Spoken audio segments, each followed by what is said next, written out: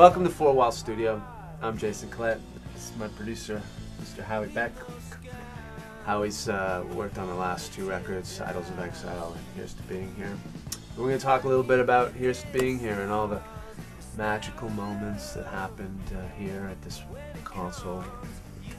Lots of knobs, pretty lights. I think we made a good record. Could have been better, but you know, then you get people from the label involved, and you know what the label people are like, you know.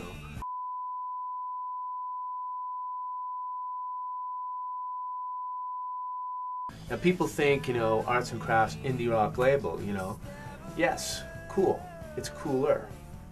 But there's still a label. And what do they know about music? Like, they're pencil pushers and stuff. Good at being indie rock label people, but they're not artists. And artists have to make compromises, which is not something I feel really great about. So, for example, there's this one tune, Out of Time. We'll just play a little clip of that.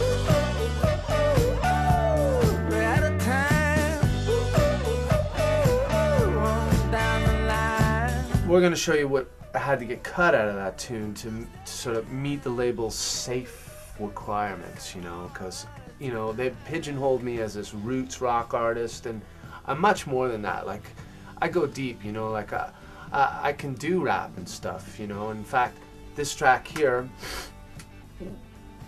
has some awesome rapping on it from my my bass player, Michael P. Clive. My recollection of making Here's to Being Here was a very positive experience. I remember many late nights working in the middle of nowhere, in a cold winter, coming up with the nuts and bolts and the real foundation to the songs that you're going to be able to hear now.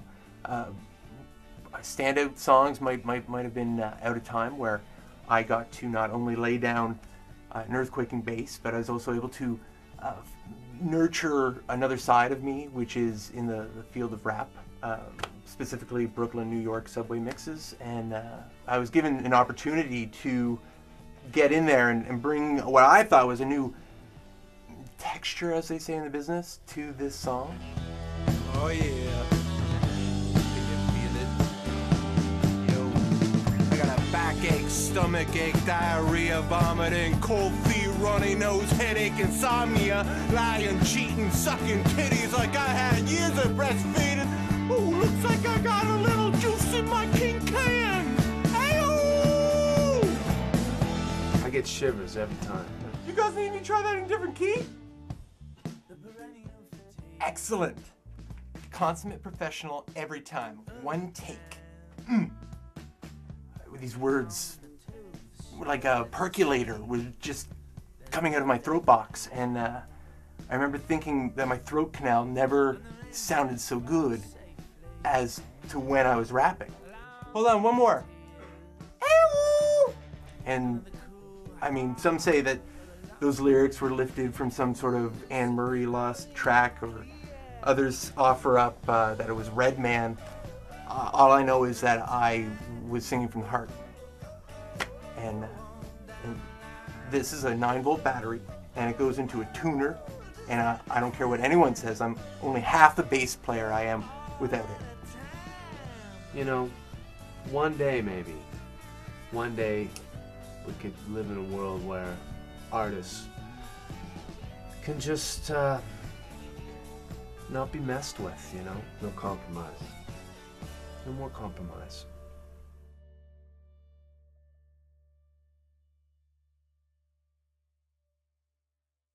You guys good with that? Ow! Ow! Ow!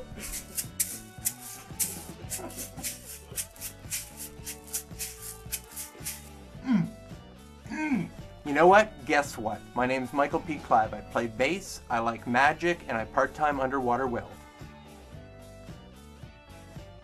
Hold on a second.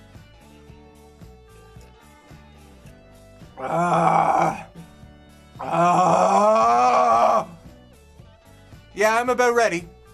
It's a great studio, you know, like, here you go, you got some 2 monitor screens here. In a lot of studios they only have 1 monitor screen, or not even. So, but this is it's pretty top-notch, not your run-of-the-mill studio.